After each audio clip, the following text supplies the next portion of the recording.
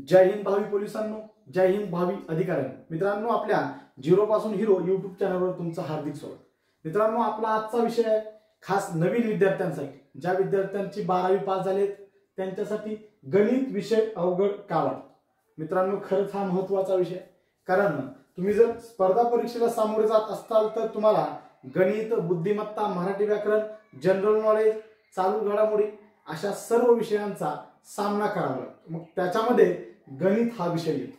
मग खरंच भरपूर जणांना गणित हा विषय अवघड वाटतो, कारण आम्ही क्लास चालवत असताना आम्हाला भरपूर मुलांचे मेसेज पडतात, सर गणित अवघड वाटते. गणिताचे प्रश्न सोडवत असताना हात थरथर कापतात, हाताला घाम येतो. मित्रांनो, खरंच तसं होतं. त्याचं कारण म्हणजे सराव. आता सहजासहजी तुम्ही 10वी पास झाले, 12वी पास झाले. आपण 10वी पास होत असताना आपल्याला जे गणित असतं, बीजगणित, त्यामध्ये आणि स्पर्धा परीक्षेचं गणित यामध्ये भरपूर मोठा फरक. मग आपल्याला बीजगणितापासून स्पर्धा परीक्षेचा गणित याचा जो प्रवास आहे तो खूप अवघड, कारण स्पर्धा परीक्षेचं गणित खूप वेगळं आहे, आपलं शालेय पुस्तकातील गणित खूप वेगळं आहे, याच्यामध्ये खूप फरक आहे. मग तुम्हाला स्पर्धा परीक्षेच्या विषयामधील गणित हा विषय करत असताना सगळ्यात मोठं म्हणजे पहिल्यांदा तुम्ही मनाला खून गाठवाना, सराव मी करणार. पहिलं टायटल तुमचं काय असणार आहे? सराव.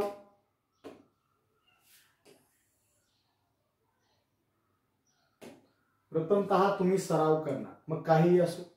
दुसरं म्हणजे मित्रांनो, 2 नंबर क्रमांकाला तुम्हाला घ्यावं लागेल. तुम्ही सहजासहजी, तुम्हाला जर गणित फास्ट करायचं असेल, गणितीय क्रिया शिकायच्या असतील तर तुमचे पाढे पाठ असणं गरजेचं आहे.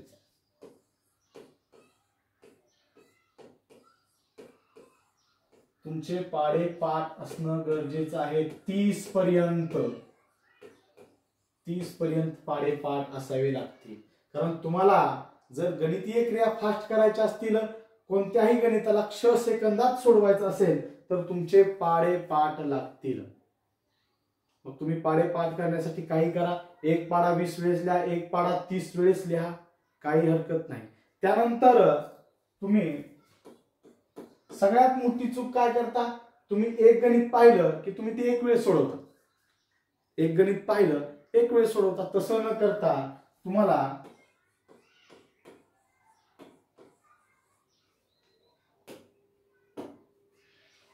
प्रत्येक गणित 10 ते 15 वेळेस सोडवणे. 10 ते 15 वेळेस सोडवणे.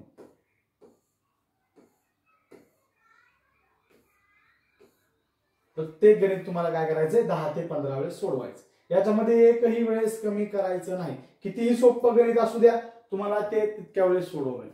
तुमचे पाढे पाठ झाले, तुमच्यामध्ये आपोआप कॉन्फिडन्स येईल की मला गणित जमते, पाढे जमतात. तुम्ही जर प्रत्येक गणित 10-15 वेळेस सोडवलं तर तुमचा कॉन्फिडन्स आणखीन वाढेल. मी गणितामध्ये परफेक्ट होऊ शकतो. कारण गणितामध्ये जर परफेक्ट व्हायचं असेल, जर तुम्हाला गणितामध्ये पैकीच्या पैकी मार्क मिळवायचे असतील तर तुम्हाला ही गोष्ट अत्यंत महत्वाची आहे, सराव. गणित सहजासहजी जमत नाही. गणित पाठ करायचा विषय नाही, बुद्धिमत्ता पाठ करण्याचा विषय आहे का नाही. ज्याप्रमाणे तुम्ही जनरल नॉलेज पाठ करू शकता, जीके पाठ करू शकता, भारताची राजधानी काय, महाराष्ट्राची राजधानी काय हे पाठ करू शकता, पण तुम्ही गणित पाठ करू शकता का? गणित पाठ करू शकत नाही. त्याच्यामुळे तुम्हाला ह्या गोष्टी करणं गरजेचं. त्यानंतर तिसरा आपला, तुम्ही गणितीय क्रियामधील कसोट्या,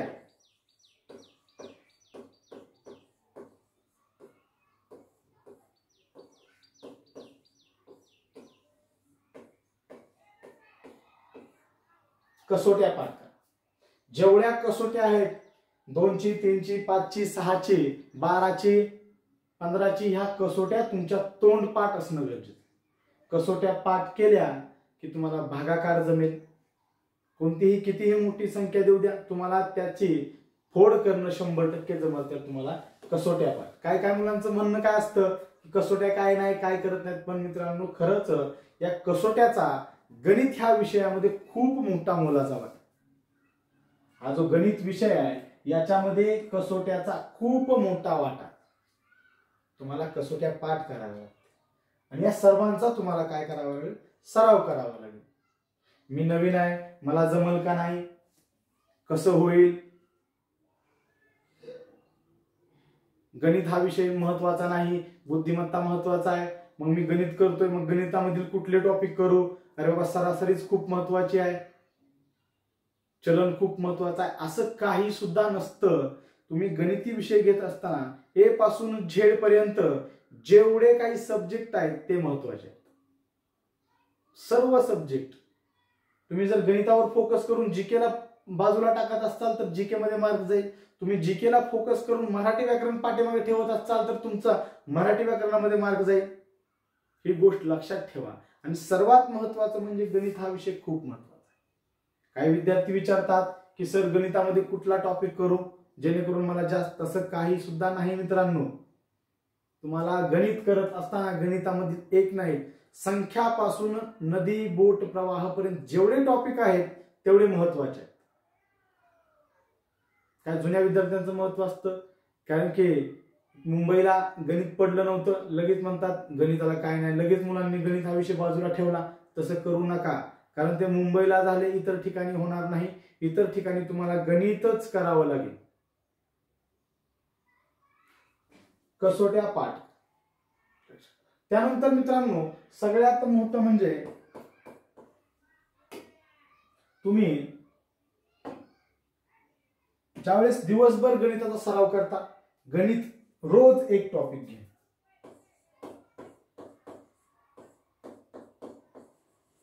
रोज एक टॉपिक. तुम्ही गणिताचा अभ्यास करत असताना रोज एक टॉपिक. आज मी सरासरी टॉपिक घेतला, सरासरी टॉपिकचे सर्व नियम लिहिले, सर्व सूत्र लिहिली. सूत्र किती वेळेस लिहिलं, 10-15 वेळेस मी सूत्र लिहून काढलं. प्रत्येक गणित मी 10-15 वेळेस लिहिलं. मग माझा 2 नंबरचं नियोजन असणार आहे सरासरीवरील परीक्षेमध्ये पडलेले प्रश्न. हे माझं दिवसाचं नियोजन असणार. दिवसामध्ये ज्यावेळेस मी गणित विषय घेतो त्यावेळेस एक टॉपिक, त्या टॉपिकवर परीक्षेमध्ये आलेले प्रश्न, ह्या दोन्हीचं कॉम्बिनेशन करा. त्यावेळेस तुम्हाला गणित सोपं वाटणार. तुम्ही उठले, सरासरी अर्धी केली, घातांक अर्धा केला, वयवारी अर्धी केली आणि तिसरे प्रश्न चलनावरील प्रश्न सोडवले, अपूर्णांकावरील प्रश्न सोडवले. अशा करण्यानं तुमचा गणित पक्क होणार नाही. अशा करण्याने तुम्ही गणितामध्ये बॅकला जाल. जो विषय केलाय, तुम्ही भारताच्या सीमा पाहिल्या आणि नदीवरील प्रश्न सोडवले, मेळ लागणार आहे का? नाही. जो केलंय त्याच्यावरीलच प्रश्न सोडवायचे, मग तुम्हाला गणित सोपं वाटेल. मी आणखीन एकदा सांगतो, तुम्हाला गणित सोपं करण्यासाठी भारी पर्याय. गणिताचं बेसिक, बेरीज, भागाकार, गुणाकार, वजाबाकी, कंस सोडवणे, ह्या क्रिया, प्राथमिक क्रियावर तुम्हाला जास्त फोकस करावा लागेल. ह्या प्राथमिक क्रिया जर तुमच्या वीक असतील तर तुम्हाला हा विषय अवघडच वाटणार मित्रांनो. गणित हा विषय अवघडच वाटणार, का तर तुम्हाला प्राथमिक क्रिया तुमच्या वीक आहेत. बेरीज कर म्हटलं, बेरीज येत नाही. गुणाकार करायला सांगितलं, गुणाकार करता येत नाही.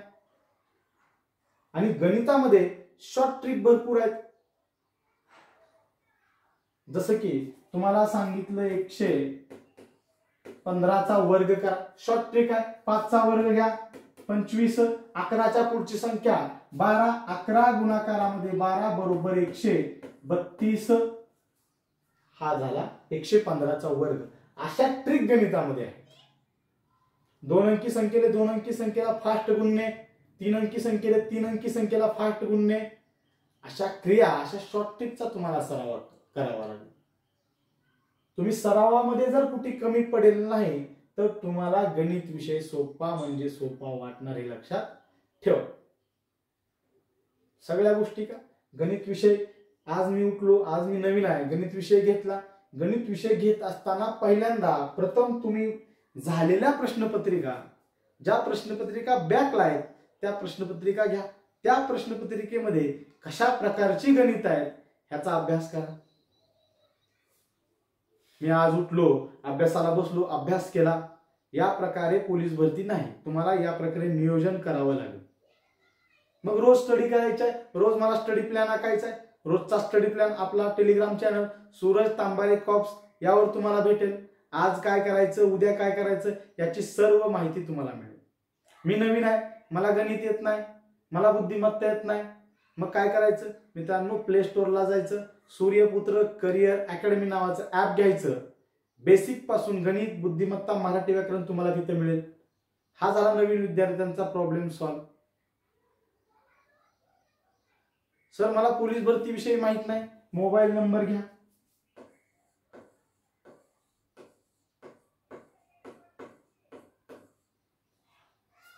मी नवीन आहे सर, कागदपत्र काय लागतात मला सांगा, एक व्हॉट्सअपला SMS करा, इथं तुमचं काम होऊन जाईल.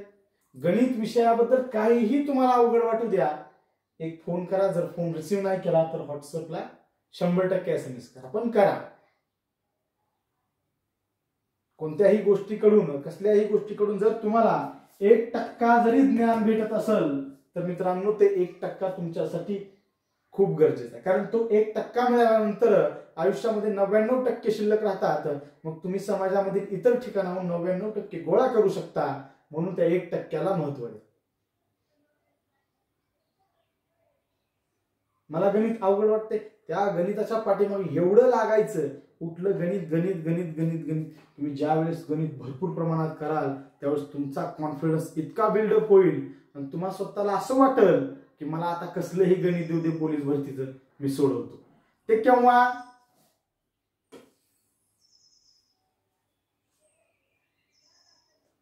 सराव केल्यानंतर. सहजासहजी यशाची शिडी चढता येते का? येत नाही. सहजासहजी येत नाही. त्यामुळे लक्षात ठेवा, पाढेपाठ करा, प्रत्येक गणित 10-15 वेळेस सोडवा. कसोट्या पाठ असणं गरजेचं आहे, रोज एक टॉपिक करणं गरजेचं आहे. ह्याच्याने तुम्हाला काय होईल, गणित विषय सोपा वाटायला लागेल. सांगितलेलं सर्व लक्षात ठेवा. जय हिंद, जय महाराष्ट्र.